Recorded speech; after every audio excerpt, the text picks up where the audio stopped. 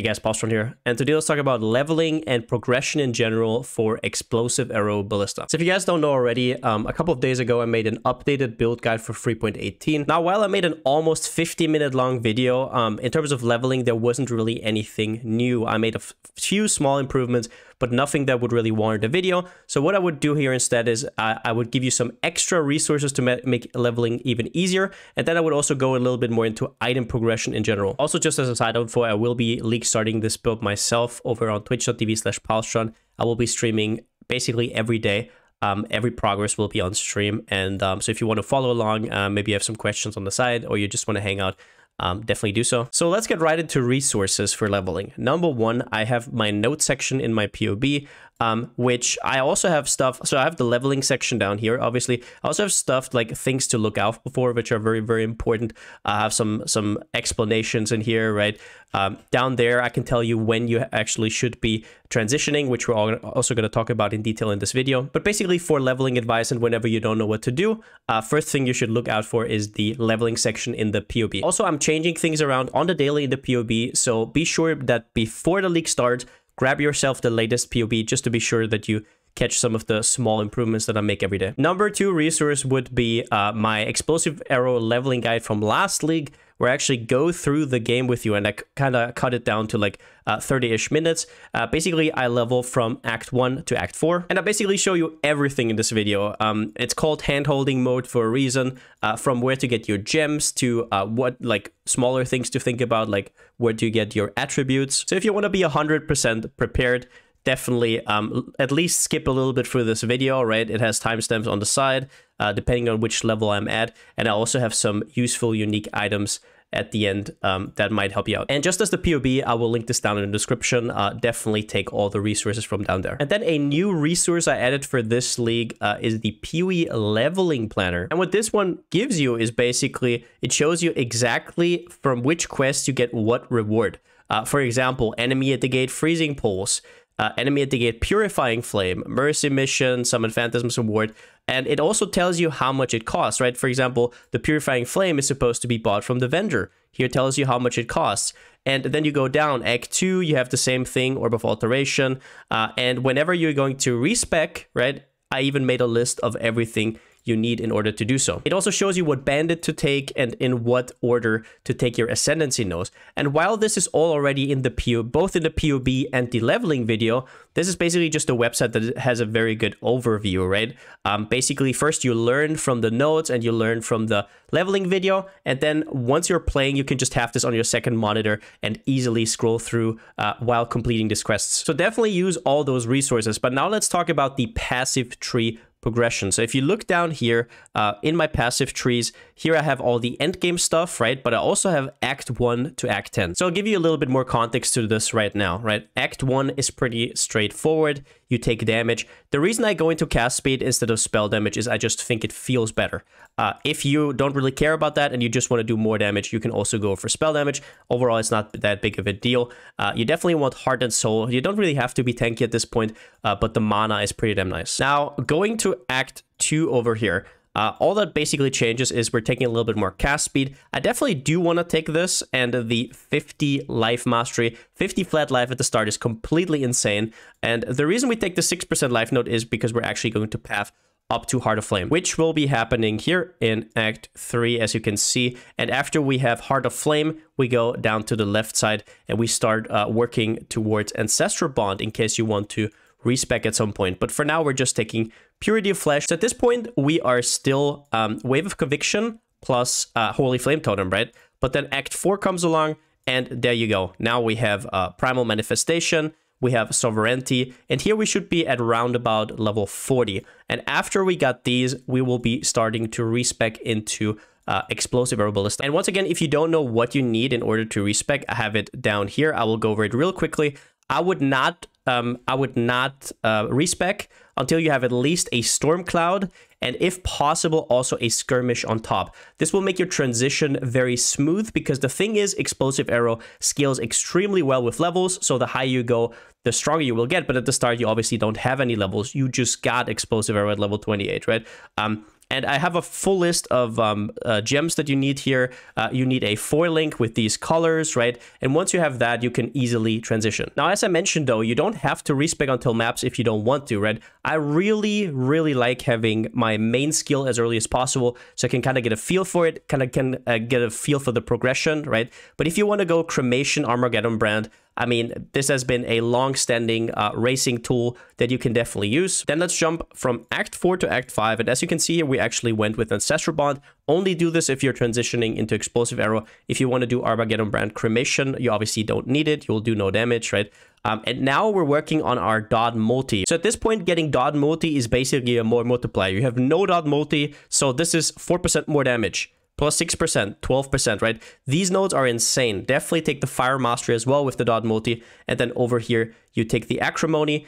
We do take a little bit of duration just so the arrows have a little bit longer time to stack up. At this point, you're going to be using faster attacks on your Explosive Arrow. So that helps out a little bit, but you will still not have enough attacks and you don't even have all your ballistas yet, right? So you need a little bit of that duration. And after that, we path down here. And if you look at the transition from Act 5 to Act 6, you will see that we have now respect a few points. So this is basically just, we respect Arcanist Dominion, Heart of Soul, and all of the cast speed nodes. So you get 2 respect points per acts, right? I would really recommend you do these points, then you don't have to spend Orb of Regrets later, right? Look up the list of the quests that you need to do in order to get Book of Regrets, right? And so you go down here, right? And you take Ash, Frost, and Storm. Now, Ash, Frost, and Storm will not be in your endgame POB. The reason we're taking it is all res is really nice early, and we're killing all, so we're not going for Lyra, so you really need that res from somewhere. Also, these small nodes give 3% all res, so overall, this will give you a total of 21, and then you go Shaper, and you're waiting for next act. Then we transition into Act 7, which is basically just us going through Constitution. Act 8, which is us going down here. Now, you don't really want to Demic Seal at this point. You're going to take it a little bit later. First and foremost, you want to definitely get Elemental Equilibrium as soon as possible. Just be sure that once you have this Keystone, you can't have any flat added fire damage at all from any source. And you want added cold or added lightning damage somewhere. But now let's look what we do for Act 9, right? So Act 9, now we actually took the Totemic Zeal right after we did this. And we took Avatar of the Hunt. Now, the points on the way to Avatar of the Hunt give you phasing on kill, which is just huge for any totem build, because you can run through packs while your ballistas fire behind you. And then we also connect here with Art of the Gladiator. And after Act 9, basically what happens into Act 10 is merely that we fill out the Bravery to get a little bit tankier, right? And then we get some pathing nodes, and we're trying to get down to Surveillance. Now, if we see the difference between Act 10 and early maps, what you will see is we're going to be respecing all these points. By finishing the campaign, you will have a total of 20 regret points, which is enough for this. I think you need an extra like 2 regret orbs or something. So whenever you find them, just use them, right? But if you see the jump from Act 10 to early maps, right? Basically all of this will be respect. Now, if you don't want to spend that many points for some reason, they are free, right? But for some reason, just never take Heart of Flame, then you're going to save these 5 points. What I will say is that while leveling, Heart of Flame is just such a nice power boost, and you're going to have a lot harder time leveling without it. But basically, this is all respect. And what we did down here with these points is we went to Surveillance, Panopticon, Ironwood is huge, right? All of these nodes through Golem's Blood. And then we went all the way to the right side and took all the goodies here. And we got our 6th totem with Watchtowers. And then if you look from early maps to endgame, right? All that happens is basically we're filling out some of our life nodes. We're filling out the Spell Suppress, some Armor and Evasion here.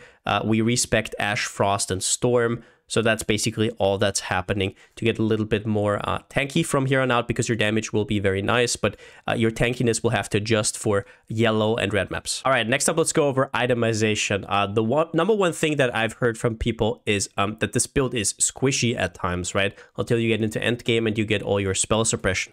Now, I think I probably miscommunicated this a little bit and didn't emphasize it enough last league, but I will tell you how you can get through that hump and how to basically make that a non-issue. So early on, during leveling, you need Stormcloud and Skirmish. I already wrote that down in the leveling section. I just want to reiterate on that. Get a Tabula as soon as possible. Basically give you that 6 link, that power strength. The reason why Tabula is important, because your priority on rares should always from the get-go be defense. The reason why you felt squishy on this build last league, right after you came out of Act 10, is because look at this, increased life 77%. It's abysmal, right? And the reason for that is that this tree is very much stretched thin, and all your damage nodes are super efficient, but your defense nodes not so much. So while a lot of builds can just go ahead and take profane chemistry if they don't feel tanky enough, or take some life nodes while leveling to feel a little bit less squishy, right? This build really can't. You have to get to your +1 totem over here and to watchtowers, which stretches you very thin in terms of passive points. That concludes, though, that on the itemization end, you should completely prioritize defense. And to get a little bit more into that, number one, go life tap immediately to free up mana. So many people delay their tabula for that long.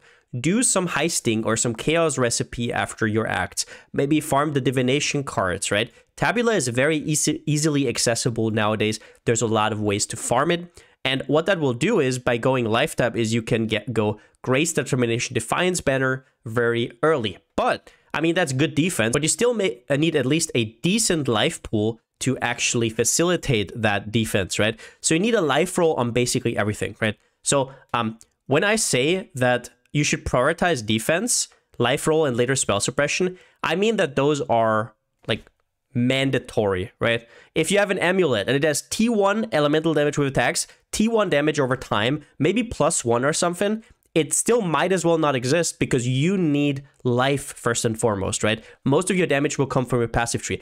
Don't get me wrong, these are all nice stats, right? If you can get them on top of life, right? And on top of spell suppression. But on the number one thing is cap your resistances and also get as much life from your gear as you can. Also, bases matter, right? Evasion and armor is what you scale, right? So it matters if you have like energy shield everywhere that you're not scaling. You're missing out on quite a bit of flat armor and flat evasion. Now, obviously, beggars can't be choosers, right? At the start, sometimes we just drop randomly stuff that's not perfect, but that we can use and we don't have to pay anything for. I get it, right? But just be mindful of it. And then the last thing I can't stress enough, do Uberlap as soon as possible. Uberlap in this build means Bastion of Elements, right? So if I go into endgame here, you should have Bastion of Elements ASAP. This is going to help you so much. As much as your armor is nice to have, as much as your grace is nice to have, those will not really do anything against like elemental spells, right? You're not going to have spell suppression early. So in early white and yellow maps, right? At some point, whenever you find your offering to the goddess, at the latest, before red maps, you really want to get that Bastion from Uberlap. And Uberlap is extremely easy because you're a totem build. You put down your totems, you don't get hit, that's it. If you want to know step by step which items you should buy when, right? I did that in the original guide already. I made an item progression list. Here I want to give you a little bit more tips that are need a little bit more context. That maybe I kind of left out in the video. Number one, try get 70% plus spell suppression before red maps, and you should be capped before you do invitations. I think for something like Feared, that is kind of the given, but even before that, right? Having that 100% spell suppression, not randomly getting one shot by something that you don't dodge, right? You're a Ballista build, I get it. You can dodge mechanics, but still, if you're not that familiar with how these bosses work, having 100% spell suppression can give you a lot more leeway there. And then I would also say that 70% plus spell suppression, that's something you should have before red maps, because otherwise you die to random stuff like spark mages or some weird ass projectiles that just aren't covered by grace, right? Next up, don't get your Daedian Dawn too late. Daedian Dawn is a huge damage upgrade. It's like 30 to 35% more damage. And I guess also don't forget to use catalysts on them, right? So there's catalysts for elemental damage, and Daedian Dawn has 35%, usually has ignites you inflict deal damage 35% faster, but with the elemental quality, it's actually 42, and these are usually extremely easy to get. Now then, something that while progressing through the Atlas will give you a huge power spike is actually the Gull. So what the Gull helmet does is basically it gives you these small shrines that sometimes spawn around you. And those will give you the same bonuses as normal shrines would, just a little bit less, right? But you also get increased effect of shrine buffs on you, and you get increased duration. But this also counts for big shrines. So if you couple that with the Atlas passive tree and you take stuff like Supplication, which gives you an additional shrine, and all the small nodes that give you increased duration, right? You get drawn to power, you get syncretism, And at the end, maybe even all that glitters. But these two are just the most important ones. If you get all of these, the goal will kind of carry you through maps. I guess you could kind of think about it as sort of a mini headhunter. Now then we have Unnatural Instinct should be your first expensive item. I know you might want to go for Polaric Devastation, but I can tell you that Unnatural Instinct is just so much better. So if you look from endgame to cluster endgame, this tool is basically what will allow you to still get your phasing and even more damage than a normal jewel would give you, while being able to unspec out of all of these points and start having enough points to even attempt to get your cluster jewel. Because as we talked about earlier, this we're very point starved, right? So every point counts, and getting 4 extra points towards your cluster jewel, which is very point hungry, is going to be huge, so you can get your sleepless sentries. And the reason why it's important you have this before invitations, your cluster setup, right,